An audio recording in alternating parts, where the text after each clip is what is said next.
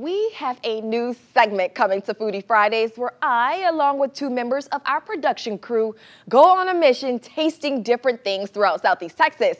So today, we're trying to figure out who has the best fried chicken. So here's your first look at Dej and the Tasty Boys. All right, guys, we've been waiting for this segment all week. It's Foodie Friday, and we want to know who has the best fried chicken.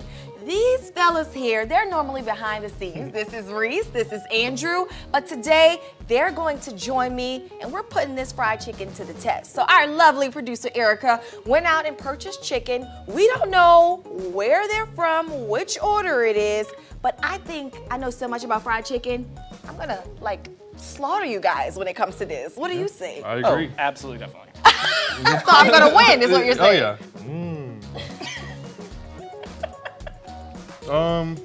It's pretty good. It's definitely fried chicken.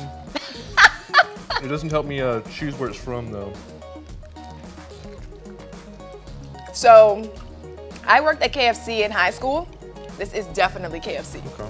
Original recipe. Oh, yeah. Wait, I might be lying. I gotta eat them all.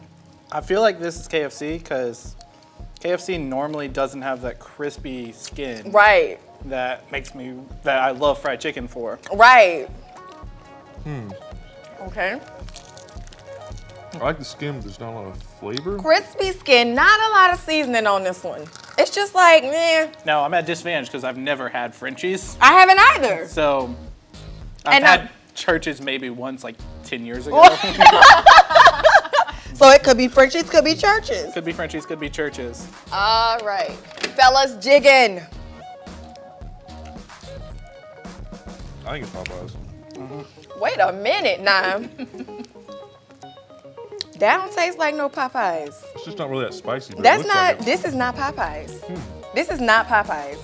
Maybe it's French. Y'all, they playing with us. This is KFC. This for sure is KFC. How do you know? The seasonings. This is KFC. This is really salty, This is which means it could be KFC because KFC is salty. Where is Popeyes? This church is old dry chicken. You think it's Churches? That's Churches, baby. All right, so final guesses then. So we all agree number one's a favorite. Which is which? Frenchies, Popeyes, KFC, Churches. This is Churches. And then I'm gonna go KFC, like you said.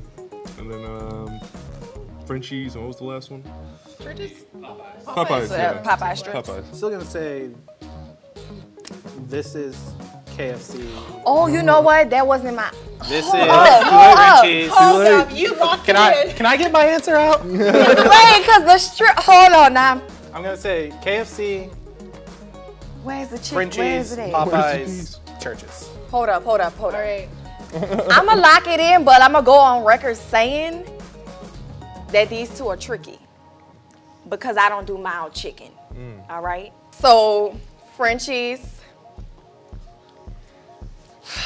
You said that one was KFC, right? That's for sure KFC. It's these that are throwing me off. Yeah. So I'm gonna go with Churches and I'm gonna say Popeyes. I was wanting to throw Dejanique off this whole time because she swore up and down. She knew everything about fried chicken, and this test goes to show that she does. We've got Frenchies over here, followed by Popeyes, KFC, and Churches messed up giving I'm us impressed. the script. I'm impressed. Stop. Don't ever underestimate the fried chicken connoisseur. So which one was this one again? Popeyes, mild. Oh, okay. Guys, we should do this again. Chicken wings next time. I'm ready. Buffalo wings. Okay.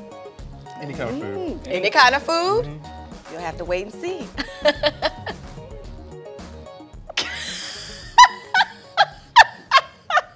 What did I just watch? I love it. Don't ever underestimate me. If I place a bet, I'm always betting on me. If I'm betting with you, it's because I know I will win. I'm that confident in me. KFC. How long did you work there? KFC, I worked there from my junior to my senior year in high school. Hey, Mr. Arthur, I hope you're still watching. So So we want You guys. ain't getting anything from churches anytime soon, I'll tell you that much. Dry strips.